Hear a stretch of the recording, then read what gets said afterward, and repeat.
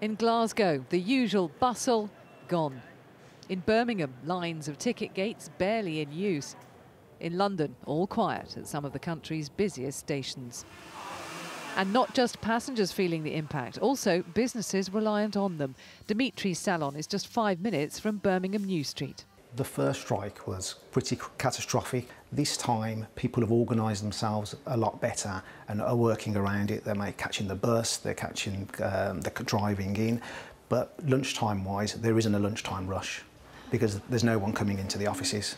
And some didn't realise. Amber and Dion have reached Birmingham from London to find their onward journey cancelled. We managed to find trains that go fairly close, but otherwise we'd have to take a 2-hour bus journey instead of a half-hour train drive. So you've got a young baby with you? Yeah. On the picket line, the strikers and their leader remain determined. The men and women behind me on this picket line and picket lines all across the country are ordinary people, but they're fed up with the way they're being treated. They're fed up with the lack of a pay rise for 2 or 3 years, and they're fed up with the constant threats to their working conditions and indeed to their job security.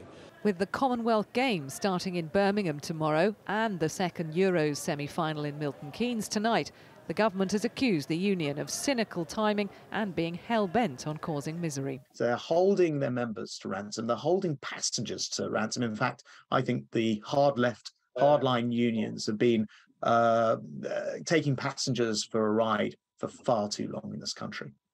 Just like the previous stoppages, levels of support among passengers vary.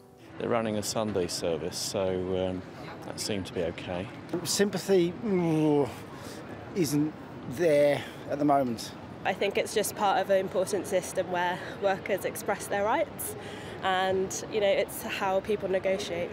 With train drivers from the ASLEF union striking on Saturday and more RMT walkouts scheduled for mid-August, right now there are no encouraging signals. An end to the disruption is in sight.